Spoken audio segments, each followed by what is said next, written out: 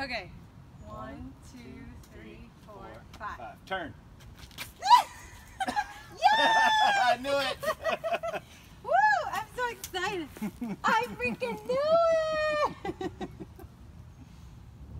So I just left the doctor's office. I was so nervous going in. It was my first ultrasound, and you hear the horror stories, and I've been doing my best to just, you know, every pregnancy is different, but it was the first time that I would be able to see my little one, and I'm sorry, I'm like super emotional, but it was the best thing ever.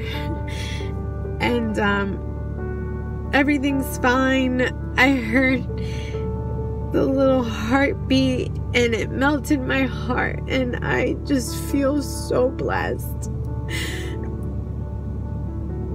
This is something that I've wanted for so long, and God has answered my prayers, and I just pray that the rest of this pregnancy continues to be healthy, and these are good tears. I promise. They're tears of joy. I'm just so grateful.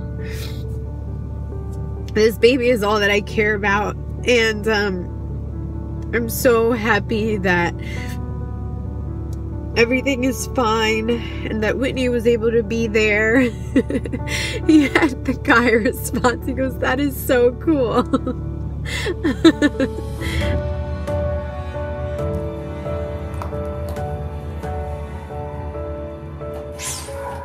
Hi! Welcome to my house.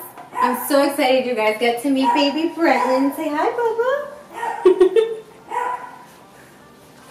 So today we're actually going to be hanging around here. I'm doing all sorts of mom things. I got the baby boy. He's not feeling too well today. Right, baby? He loves the camera, by the way, so he's going to be very attentive. I'm cooking some food, so you guys will see how interesting it is and how different it is now. I'm trying to juggle 1,000 things. I thought I was a multitasker before, and I was great, but this is like a whole different level, this stuff. Like literally, trying to clean up. He has really bad reflux, so he's puking on me constantly. I am chasing after the dogs. I'm trying to feed him, trying to cook, trying to clean.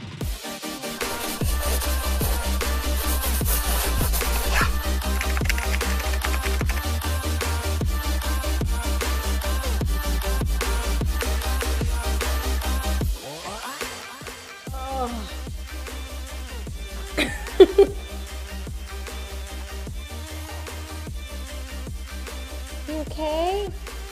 Life is a little bit hectic. I'm still trying to get that balance and try to, you know, get everything. Now I totally understand when women are like, stop trying to be super mom. Because like literally, like it's not even like things that we have to do, but we feel we have to do. We feel we have to take care of everything.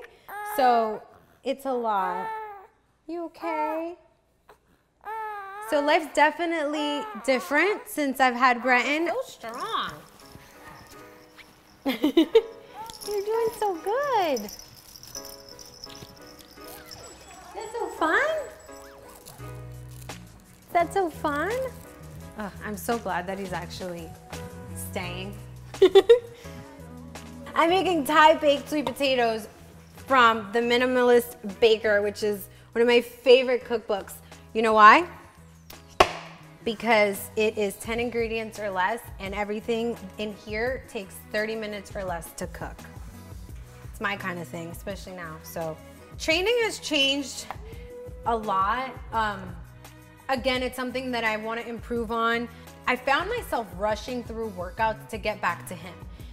You know, before him, I would train and I would be at the gym and I'd get lost literally training and doing whatever and taking my time. I'd be there for hours. And it's just not like that anymore. Like I go in, I get it done, and I have to go. I know that come time for me to prep, I am going to have to slow it down a little bit and take more time and put more focus into the training that I'm doing. But it's just different. It's different. My priorities are different, and what I think about is just different. You know, something that I struggled a lot with was putting him in a school and daycare, And it's something that I kind of beat myself up over for a while. And I was like, I'm such a terrible mom. But you know, me and Whitney have no family here at all. And a lot of people think that because you work from home that it's super easy and that you're able to do it all, and it's just not true. What I do now is that time that I had before to just do whatever I wanted, he owns all of that time. And I wouldn't think of anything better else to give that time to, because he is like the best thing in the world to me. Okay, so there are so many amazing things about parenting, but I think what I love the most is, well, just looking at him honestly, and like, I still can't believe like he's mine. Like, I made him.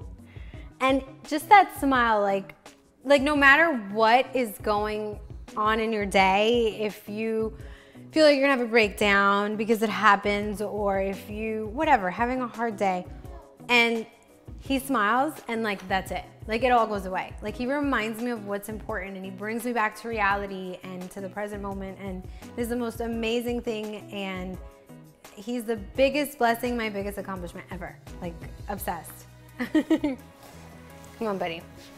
So I am going to let the dogs in because it's really hot outside. Come on, Gunner, come on. Gunner, get inside. Come on, let's go. Let's go. Go in the garage, come on. Come on, buddy. This way. Come on, Muffin. Come on, come on. Come here. Go. Oh my gosh, everybody's behaving today.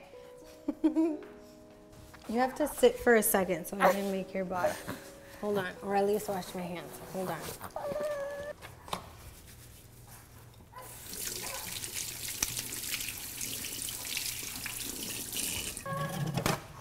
One second. Hold on, Breton, 1 second. It's like, I want my food now. Thank you, thank you, thank you. If I could give advice to new moms or someone trying to get their body back or whatever you want to call it after a baby, or, you know, being out of the gym for a long time, is be patient with yourself, show yourself love, appreciate the small progress. Progress is progress, no matter how slow. And make sure to appreciate the accomplishments that you make. If you drop a pound, celebrate. Like, okay, you didn't drop 10 pounds, the 10 pounds that you wanted to drop, but you dropped 1, so that's progress. A lot of times people forget to celebrate those small accomplishments, and they're not really small, they're big, and it's taking you to where you want to be eventually. So don't forget that.